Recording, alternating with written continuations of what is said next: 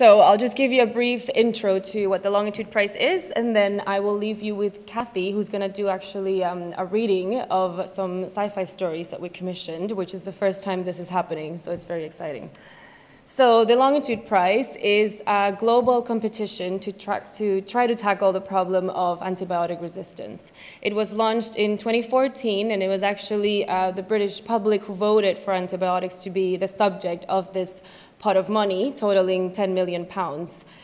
We held a public vote with the support of the BBC, and again, people chose for antibiotics to be the subject. To give you an idea of the context, other topics were equally important and were things like food security, paralysis, dementia, clean oceans, and so forth.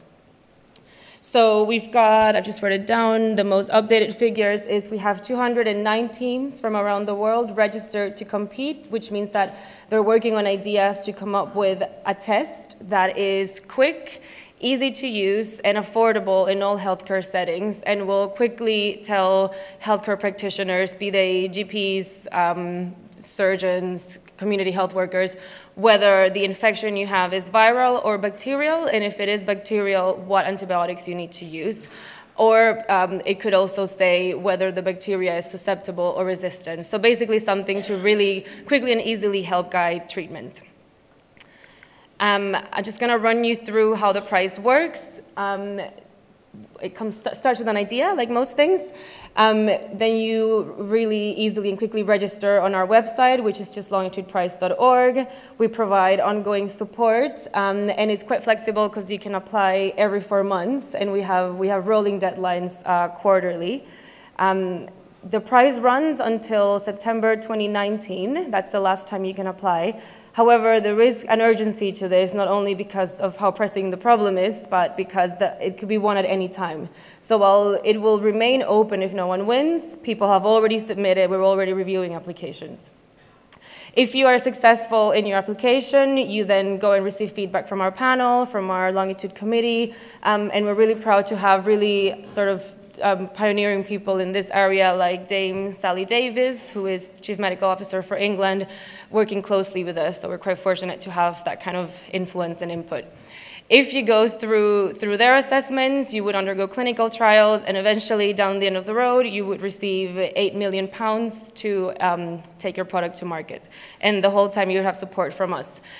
This summer, we actually completed the first round of our seed funding, which was called the Discovery Awards, where 12 teams got very small seed funding to help sort of prepare their idea to be able to fully apply for the prize.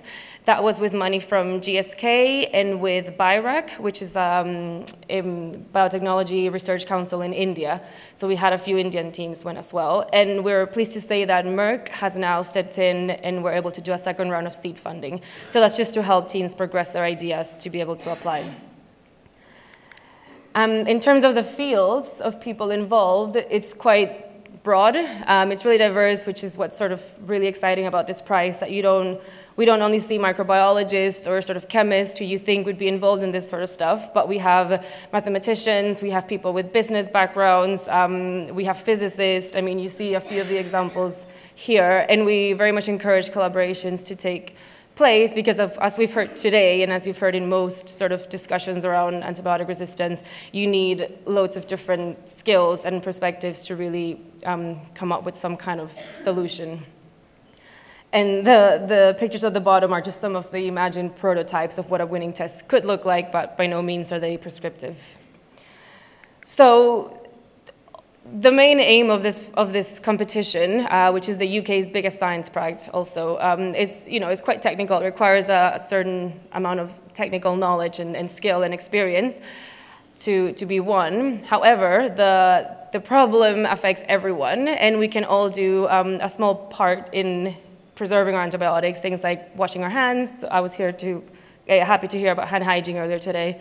Completing our dose, not sharing doses, things that I'm sure all of you know well, but the public maybe not so much. So one of our public engagement activities is Superbugs. You might have seen these leaflets outside. Superbugs is a mobile game. It's free to download for iPhone and Android, iPhone and Android tablets, and you basically have to sort of have bacteria in a petri dish that you chuck antibiotics at, and it all goes very well, but eventually, soon enough, you find out that the bacteria are not responding to the antibiotics and are not dying, so you need to wait for a new antibiotic to become available.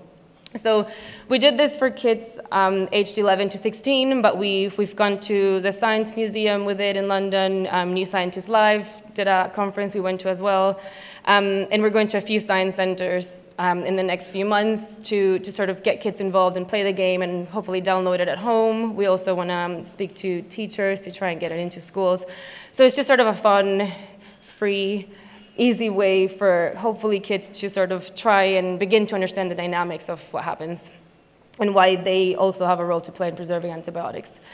The other public engagement activity we did is Infectious Futures.